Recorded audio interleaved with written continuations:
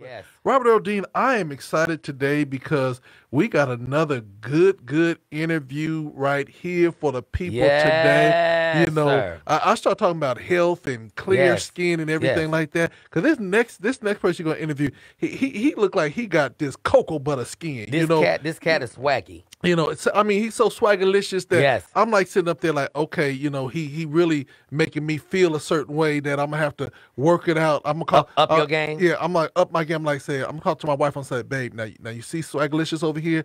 I need to go swaggylicious more. You feel what I'm Right. saying? So who Yeah. do we got with us today? We got this singer. He has been in the music industry for a little bit right now, and this dude, um, everything you see about him is like swag. This dude is sharp and all that good stuff. Is none other than Mr. Micah Lee. Good morning, my brother. Good morning. You guys got me cackling already. Man, man, man, Oh, that is so funny. man, I, I, man, welcome to the Wake Up Morning Show. Yes, so Uh, glad to have you. we gonna start right off. We gonna start off right there. Where do you get this swaggerlicious style from, man? you know what? I really don't know. It's just one of those things. Well, I can tell you. First thing, I'm 6'6", Yep. right? And I'm a ball player first, so I'm a big old man, and I work out a lot. So for me, I'm always with getting stylists for different things and events. Uh-huh. Used to be kind of difficult, Uh-huh. because I was never just the off the rack kind of person Right. because of that. Right. So, and I got a 17 shoe, so I had to figure it out. So, Man, stop that's bragging. really Stop how it bragging. happened. No, I didn't mean it like that. I'm just saying, like, I had to figure it out, so Right. figure out what I was going to do. Right. How. So I became really good at understanding my own self and what I look like and who I am. Mhm. And I think that could even go spiritual with that. Right. Like I had to really become into the knowledge of who I am, and nobody can dress me better than me. So, Amen, amen. once I got to that space of understanding who I am, this is just the product of what it is, I guess. But you know what? That's smart because I talk to people often, being a promoter and having been a manager and all that good stuff. And you have a lot of people who wear things in gospel and outside of gospel that should not wear what they wear. My mom always said, just because it comes in your size does not mean that you should wear it. Come on. Well, you talking right. I'm going to keep my mouth shut because I need all these friends of mine. So let me ask you this question. Okay, you're a ball player. You said 6'6", so I'm looking at you. I want to assume that it was football, but what sport did you play? I played football. I went to Miami. Okay. Wow, that's a big program. Yeah. Now, did you go all the way to the pros, or did you stop in college? No, I didn't go to the pros because I got hurt. I actually was in a major. It wasn't even with football. I was in a major car accident coming home, and it really changed the trajectory of my life. I remember that night like it was yesterday. I was in a major accident. My SUV hit the median head on, Jesus. and then I slid down into a canal. Mm. And I remember the water. It just went to rising. Jesus. It rose up to my nose, and I remember thinking like this was the end of my life. And I remember calling my mother. I said, "Mom, I've been in an accident." At first, she was freaking out, and I said, "I've been in this accident. I don't think I'm gonna make it, but just know I love you, and I'm sorry for everything that I've ever done." And she said, "Micah, just hold on, have faith." And immediately the phone went out because it was wet.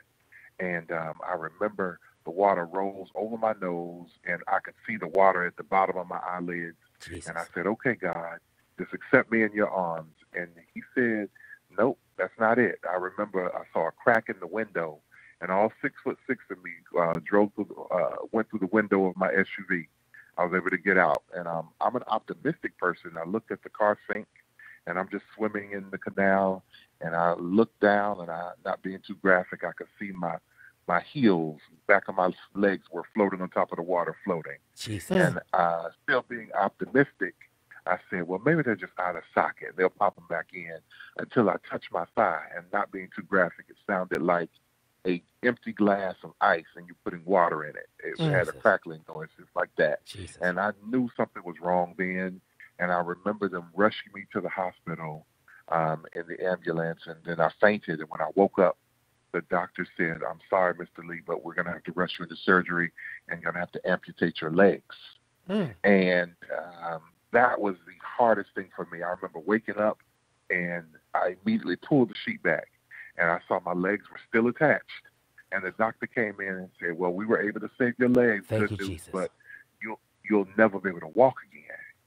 That was the hardest time in my life because I know what God promised me as a child, like the things that I would be doing. I had dreams and visions about what I'm doing now, even, and all I could ever see was me playing sports or being an entertainer and singing and doing all kinds of stuff. And I said, I can't do any of that from a wheelchair. And if you imagine being the big man on campus, the popular guy in school, and all of a sudden you're now wheelchair bound and people are treating you like, you're handicapped. Right. Hardest thing in the world. I was in that wheelchair for over a year.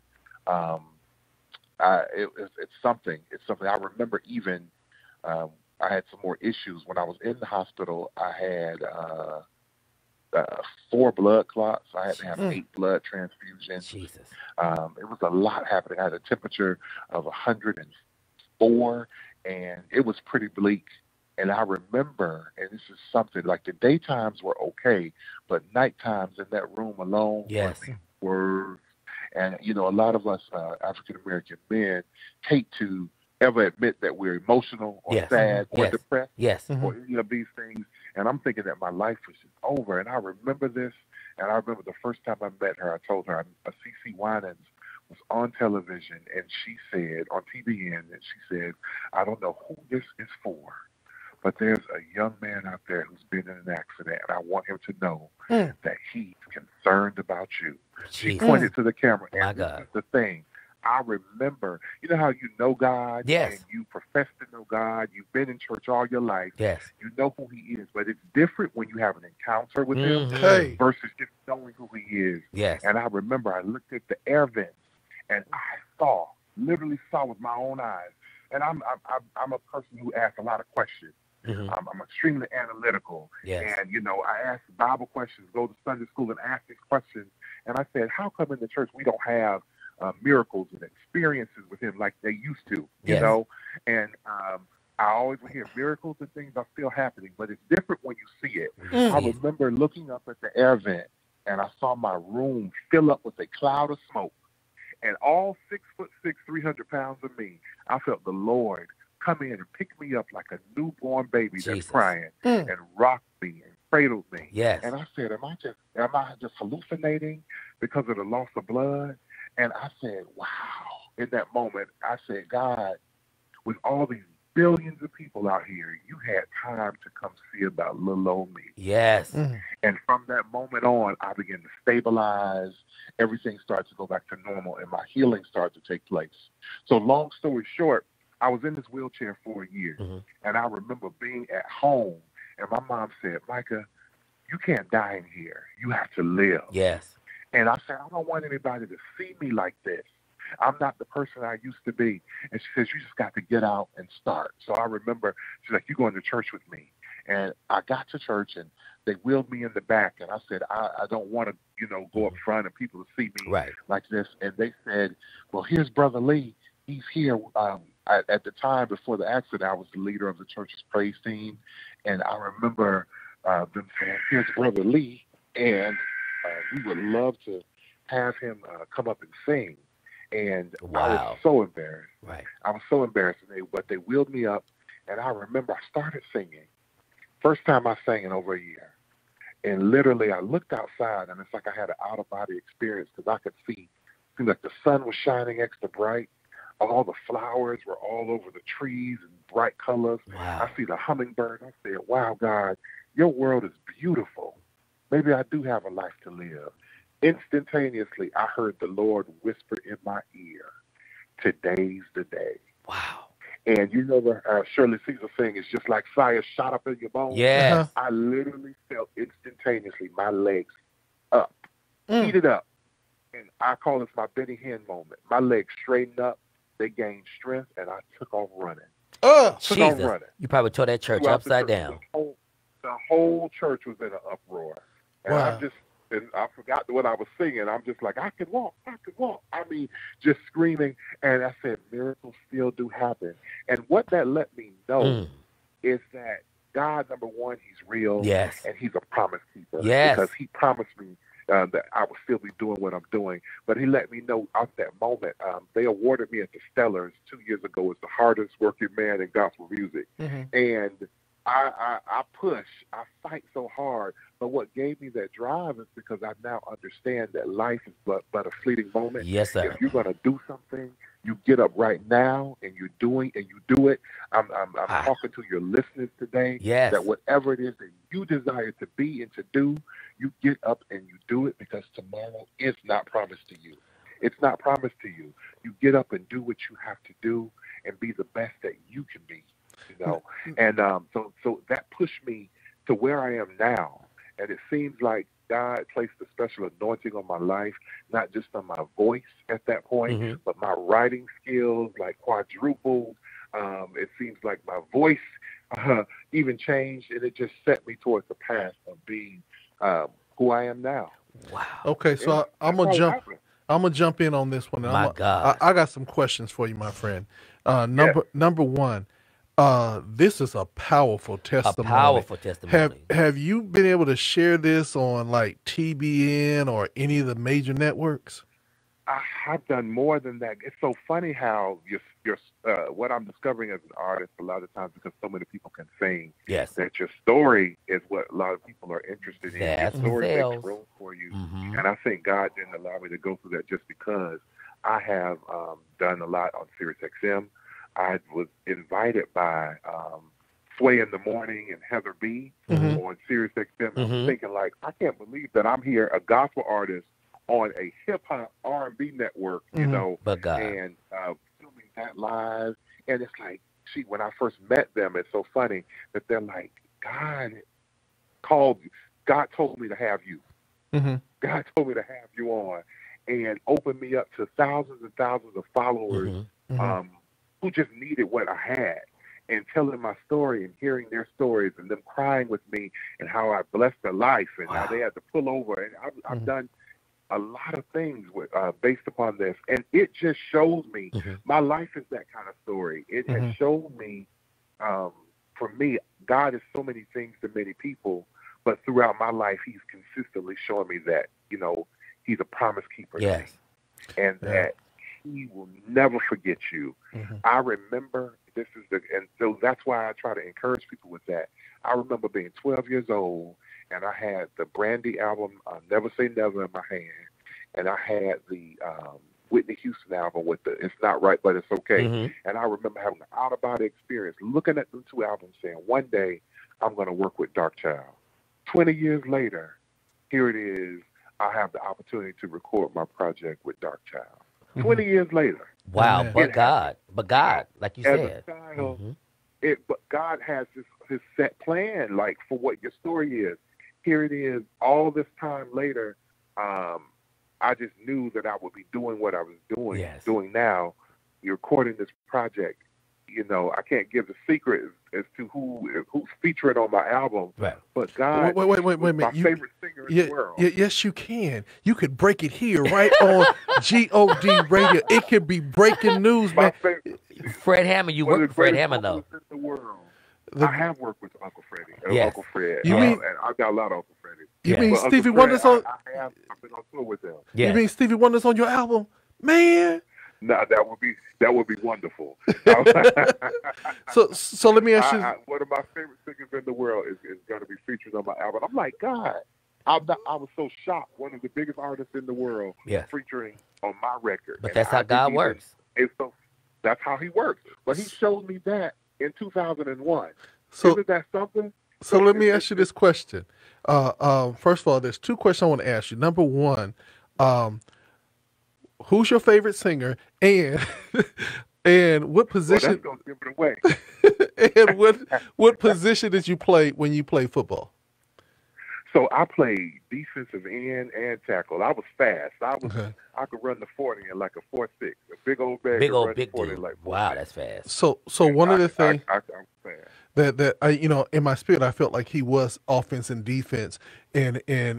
the God is giving you that offense defense approach now. The look that you have, and the energy that you have is not just reaching the church, but it's actually reaching the world. And when Mm-hmm. black men, especially, but men in general, Hmm. when they see this 6'6" big brother loving and worshiping God the way you are, it begins to make Christianity attractive and acceptable for men to be real men. Mm-hmm. And so I want to Absolutely. applaud you on that. And just for the record, your favorite singer is who? Now let me ask you. I'm gonna simply say that when it comes to that part about my with the look and everything, I have friends, and when you're a ball player and you hanging out, you get Yep. friends with everybody, Yep. Yeah. and a lot of my friends, their common statement was, I don't go to church like you because I don't have nothing to wear. The last time I went, and they was looking at me Yep. crazy because I don't have the 3-piece suit Yep. like you have. Yep. I was like, what? Yep. When did this become the focus? Especially when we say "come as you are," Right. we really don't mean that, because Yeah. when the homeless man comes into church, we looking at them sideways.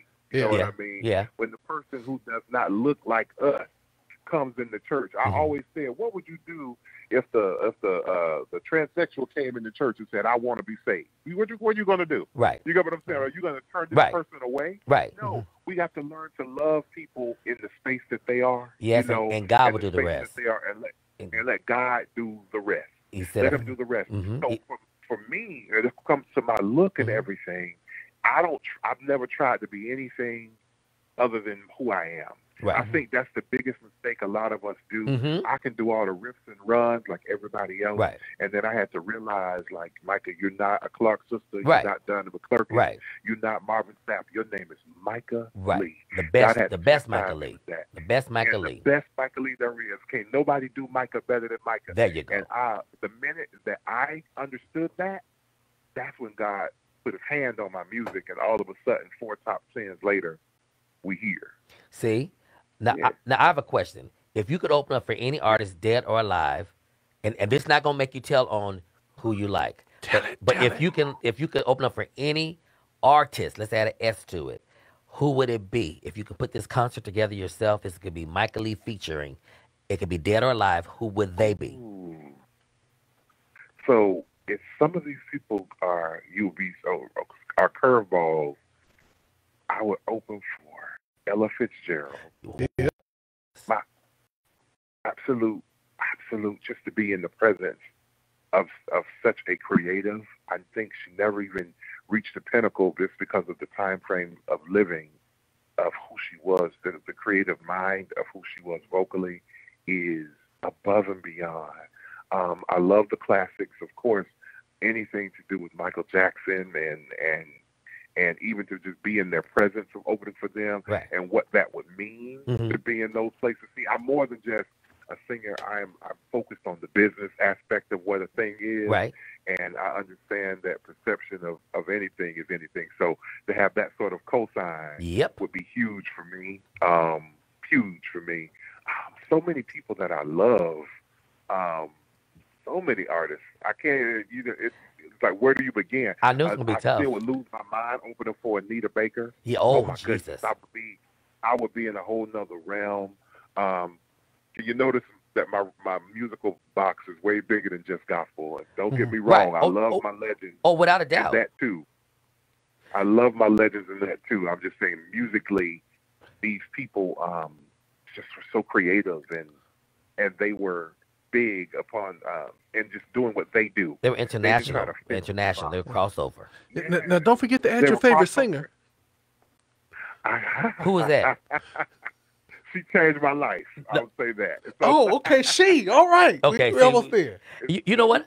You know who you remind me of when I hear you? Who? Will Downing. Oh gosh, I've heard that. The I've texture. been called the Gospel Luther. Yep. I've been Gospel Teddy P. I've been Yep. all of those things, All and those it's just so funny. That's are tenor baritone, rich tone singers. yep. I've like voice has been compared to BB Uncle Yep. BB Winans, It's and all in that in I that remember mix. having a conversation with him. A conversation with him. He was like, "All right, Micah, I heard you sing my song Heaven. You can't sing that no more. You can't do it better than me." Right, right, So right. we just laughed and stuff like that. Yeah. So let me ask you this question, because people are asking these questions. Where are you at in your life? Married, children, and where are you at in your life? So I am. We're gonna roll with unmarried and one child. So we're gonna roll with unmarried. Eventually, it will happen. I assume. I'm such a person. The best way to say it is like when Yo it comes yo to yo. marriage. I'm trying to put this the Wait a right minute. way. But watch this. I'm Your trying to put Instagram this just gonna go up 10,000 people now. Go ahead. Oh, see, I believe it. I believe it. I think, and my inbox is always blown up. But I am the person who always has thought towards the future, especially when it comes to being a great provider. You know, like as a Right, husband, right. um, like to make sure I'm so super established. That's You wisdom. know, that I can be that provider. That's You wisdom. know, so I always feel like a lot of us put the cart before the horse. Yes. You know, and you just should be able to line up certain things. And I think a lot of people, once you have all of these things lined up, um, you know, you want to be a great parent, be a Right. great, you know, and do all of these things instead of on the job training. Right. That's not what I want to do. Right. You know what I Right. mean? Right. I don't want to do that. I want to be able to have everything and be 100% complete and whole Micah. Right. You know, instead of trying to figure it out. And that's why you see so much. This is real talk here. This is not just gospel talk. This is real life stuff. Right. You know, Right. like you see so many people trying to figure out who they are and what they want to do while they're doing it. Right. You know, in the middle of doing it, and sometimes that thing doesn't work out how they plan on it being because they didn't take the time to know who they were completely. Right. Amen. And you Amen. and you can't give to And anybody so- unless you're complete. Unless you're complete. Mhm. A marriage of any kind should be not just 50-50 coming together to make one. No, you should be 100 and 100. Preach. And let's put this thing together. Right. Yes, Let's yes. do this. Now, That's really, truthfully, Right, it. right. You know? Watch now, this. I got Earl. I got a curveball for you. Let people know what else you do besides gospel. Let them know about the you know what I'm talking about, the stuff you sell. The stuff you sell. That is so funny. Uh-oh. Yeah. I'm just a businessman. He's a businessman, Listen, y'all. You have to have, Sonia and all y'all, listen to this because I'm going to support him in this aspect. Tell him about this. well, bless you, bless you, bless you. Especially them shoes. especially them high tops. Oh, that is so funny. Listen, I am just a businessman who believes in multiple streams of income. That's in the Bible. That people will see me on these stages doing all of that, but they don't know that I will book a Sunday morning at one church in California and fly home to go to work on Monday morning. I definitely will do that. So I have a 9-to-5 job still. Yes. You know, the management for a warranty company. I've been doing that for years. Mhm. And I also, you know, if anybody wants to support that, I have a separate business that is doing, it's amazing how God has done that thing. Yes, sir. I see I it. have a separate business, yeah, where I have a direct partnership with Louis Vuitton.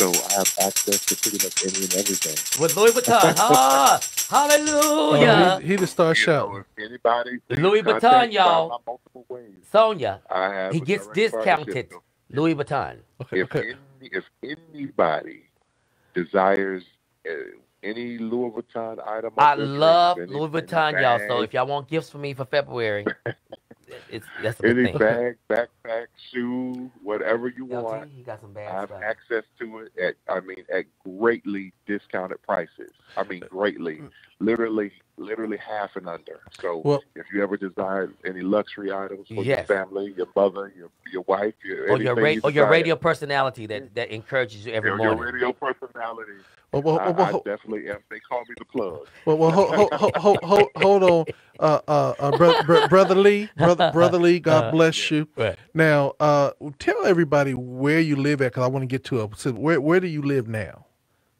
So I'm all the way on the East Coast. I live in Fort Lauderdale, Florida. Okay, so he's in Florida. Yes. Now, a spirit just gave me this, that you need a West Coast partner in your Louis Vuitton business. Well, he's been talking to him. Robert Earl Dean and I, we could be your subsidiary Yes, on the sir. West Coast, and we'll just spread the love, Listen. Do a background check, North brother America. Lee. Do a background check. People tell you we Mr. Go Tell on the Mountains over here. Yeah. We could give you another 30% increase on your standard income based on the sales rates that we would do right here. Have your people call our Yeah. people, and we gonna make this happen. Right. Absolutely. Because this We'll station make it happen. this station is We will make- is heard in over 21 countries now. We will make it happen.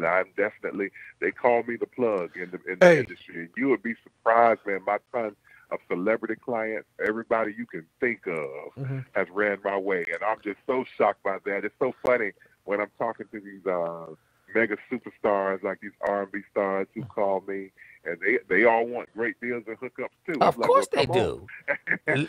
And I try to Louis stay so speaks for itself. Louis speaks for itself. For itself. Yes. Well- And I try to be so professional Yeah. and freaking out at the same time. Without a doubt. It's like Beyonce. It's okay. I got a special one for you. Don't nobody got this one yet. But you. Right. Nobody, that's for you, Beyonce. This is Right. just for you. Right. Yes. And on the inside, I'm screaming. Yes. But see, that's what God will put you in places, and I don't care what nobody say. The light has to shine in darkness. And God he'll use his sovereignty to place you in those positions. And church folk won't understand, but we have to know that God called us. You selling product and stuff, that's another way to minister to people. People that may not go to a church. Absolutely. And so Absolutely. And it's so funny. It's so funny, just in brief, how that Mhm. even that whole thing came around. Mhm. It was a moment where, I had to, the label wanted my project and wants me to do it right now. Mhm. And it's so funny how I was like, wait a minute. Well, Micah, how can you, and how God placed on my heart, say, well, you have this. I've given you these connections. Mhm. Why don't you use it? Come on. I hear Happens that all the like time. that. so let me ask. I've given you connections, use it. I'm gonna ask you this question because you are so well spoken. You're so knowledgeable. I want to take it back to what was the ingredient, because you said you called your mom and told her that you loved her. Tell me the impact that your mom or your family as a whole had on you in your upbringing, because there had to be some introduction somewhere. Mhm. So let's talk a little bit about that. It's been everything. So I could start back. I'm going to talk about my mother, my father, and my grandmother, Okay. and my godmother. These people. I'm so thankful. It makes me tear up for having core people who just really, really, really considered me. My grandmother saw something special in me as a child, and it's so funny. We had a group. It was my cousin, my sister, my older sister, and myself. And it's so funny. They led all the songs. I was the background singer because singing wasn't my thing. I wanted to play sports. Now, the ironic part is if you ask either one of them to sing, my sister or my cousin now, you will be say who. You'll be sounding like Maddie Moss. Say, who you singing to, Cat? Right. Because they didn't work it. Because they didn't work it. They didn't work that Right, thing. right. But my grandmother saw something in me, and I remember she said, Micah, like now I can sing, I can line a hymn like no other. All this modern stuff I do is cool, and I can stand flat foot and line a hymn like it's nothing. I remember she taught me every song in the book, and she said, Micah, you'll always have a song to sing. You will always have one. Yes. And I've taken that thing to heart. Right. Like she taught me and she pushed me out there. I remember going to her church, family and friends, and she said, as soon as I walked through the door, they were like, oh, there's Mother Lee's grandson, Micah, in his own way. He's next on program. And I remember my parents, this tells you how long ago this was. They had a cassette tape that we used to drive up and down the highway, flipping that tape over and Yes, over. sir. And it had this old song called Life is a Ball Game. That song was my favorite song. Life is a ball game being played each day. Old song. Yeah. And I remember that I got up there and you know, as a child, I'm just singing, and you know how you try to do your best. And you know when you're bombing. Right. You know when you're bombing, Right. when everybody looking at you like, that's all right. Right. Sing it, baby, sing Right. it. Right. And my Help grandmother, him, I Jesus. folded her arms and turn it away. And after service, you know how most grandmothers are like, oh, baby, that was so wonderful. Right. You know, you keep going at it. My grandmother was like, boy, don't you ever make me shame like that again. She didn't say ashamed. She said shame with her head down. Right. And that thing cut me like a knife, but it's just what I needed. Because now, when I get nervous in front of crowds of thousands, singing in front of 10,000 people, the first thing pops is Big Mama in my head saying, now, don't you make me shame. So I'm like, let's do this. Yes. You know? That's good. That's good. So it taught me. And it also, my father, and it's so funny as a child, you know, my dad always had these slogans and things that he would say that I used to be like, oh, Dad, here we go again. But I always had a dad who told me, Micah, nobody remembers second place. Wow. If you're going to do anything in life, you be the best at it. Right. That's how he taught me. That's why I have this certain drive that when the doors close, I'm going through the window. You can't take it from me, you know. You know, that's why I was the highest charting independent gospel music for like 3 years straight at the time. You know what I mean? Right, like you can't take what my position is Right. because I'm going to work for it and earn it. Yes, so sir. You can't deny me. Right. And I got that kind of drive from my dad. It was like, if you're going to do something, you're not finna quit. Right. You're going to see that thing all the way through. That was parenting. And that is just truthfully what he's done. And so now I just honor him for that. In everything that I could do, because he put this certain thing where other people take them. The difference between, it's an old saying that says 99% of people are unsuccessful and 1% of people are successful. And the difference between that 99% and that 1% that are is that 1% is willing to do the things that the 99 are not. I tell my athletes that, man. Does that make sense? Yeah, I tell my athletes that. Yes. Yes. And so for me, I've always, whereas the average person is like, I done went to work, I done worked my 8-hour day, my 8-hour shift, and I'm tired, I'm paying my bills, I can go home. I was always that person that says, I want this so bad, let me work my 8 hours. If I got to hop in my Beamer and go drive Uber, I'm going to do that. With all of this stuff I got going on, there were days that I did 18-hour shifts because I knew I needed a certain capital to take care of what I need to have done. See there? Yeah.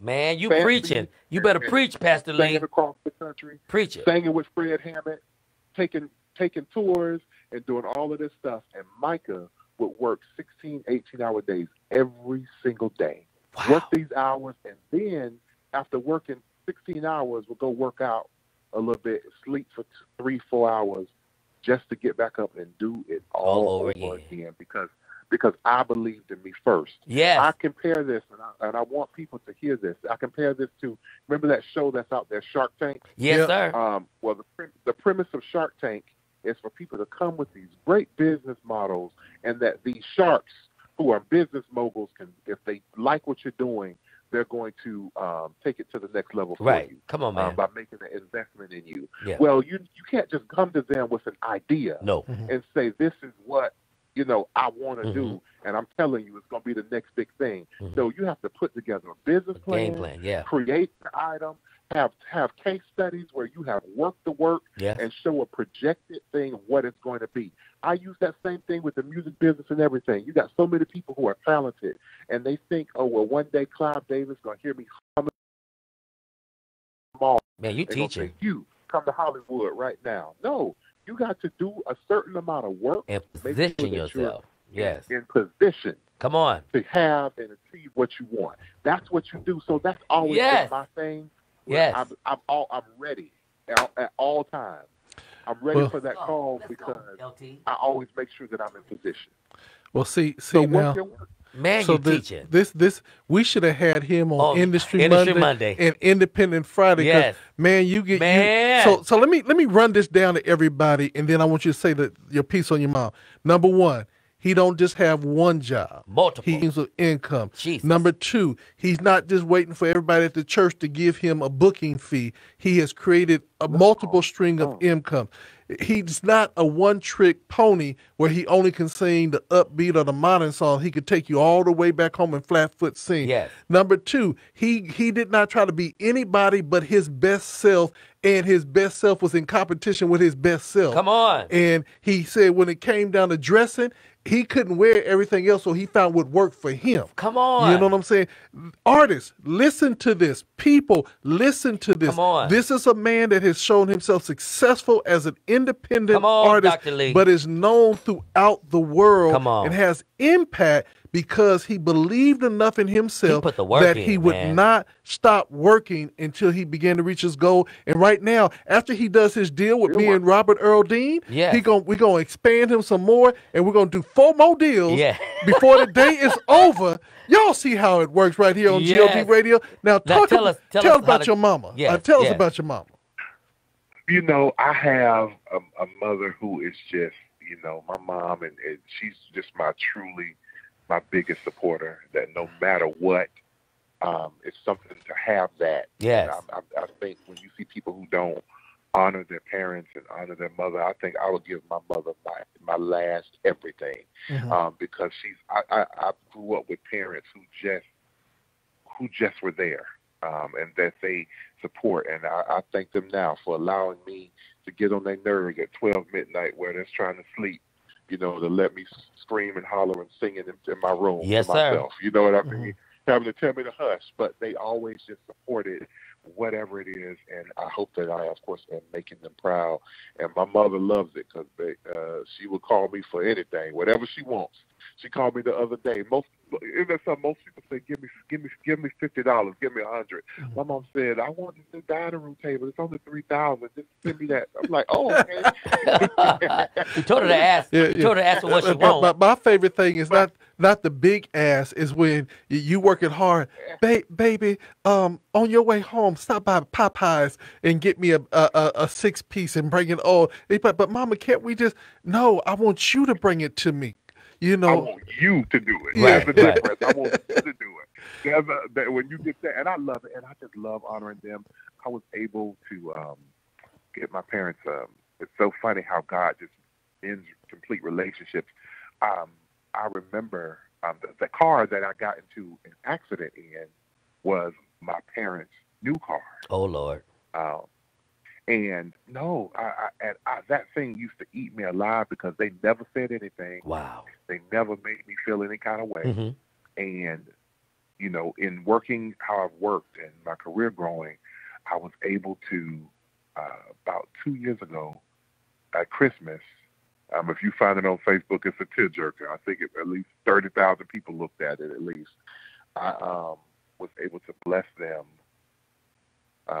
tell them I'm sorry for the accident, and bring that whole thing full circle, and bless them with a new car, brand new car. Amen. I gave them the money for a brand new car. Look at God. Tearjerker. Look I at didn't God. buy it because my mom is one of those ones who let her pick her own. Right. Yeah. But Baby, that ain't the color I wanted. Right. Blue used to be my color. Now it's jet black. But I think it's great. The moment would have been ruined if she would have said, "Well, you could have got it in red." Right. You know your people. You know your people. Right. But thank God for you able to do that. What he mentioned to me, and this is so funny about, and I want to share this because I always like to share this. My motto, I remember a few years ago, and I got to give much respect to her, Gina Miller, the VP at E1. She said a thing to me that has changed the trajectory of what I do. She says, Micah, your food gets cold when you're focusing on what's on someone else's plate.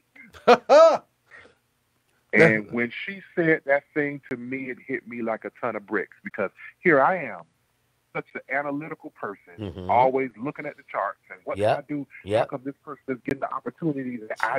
that I didn't get? And you don't know these people's story. Come And on. you can kind of compare this to a racetrack.